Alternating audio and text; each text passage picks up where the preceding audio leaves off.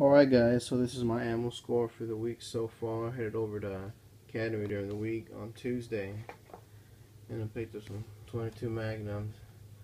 Fortunately, I lost the receipt because I've been having these just sit inside my truck console throughout the whole week due to work. I've been driving everywhere, so I just had them sitting right there, and then the receipt wasn't even in the bag with them. I usually place it in my pocket or at the store. But then on Wednesday, I ordered this off of Slick Guns, the Stingray.